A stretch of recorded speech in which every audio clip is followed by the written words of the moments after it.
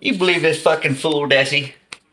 He talking shit about you because you got a scar over here when you got into a little tussle when you was a pup. And you fucking ran around a gate one time and got a goddamn cut right there.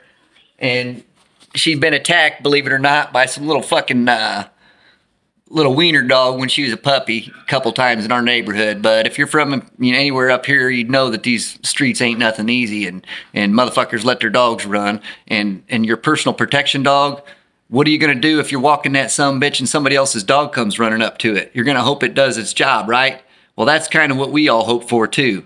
So we don't want to fucking have any dog fucking latching onto us while we're out walking our dogs. We keep our dogs on leashes. We contain them. We're ready to break our dogs off of your dogs.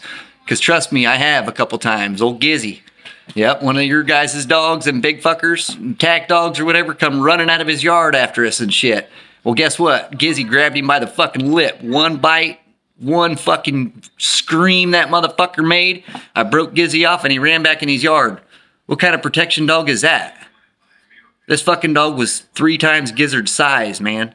And like I said, I was doing everything by law, right, correctly, walking my dog with a leash and everything. And the person that actually had the dog happened to be somebody I knew, believe it or not. So it was not a big deal. But yeah, give me a break, bro. This is fucking getting crazy.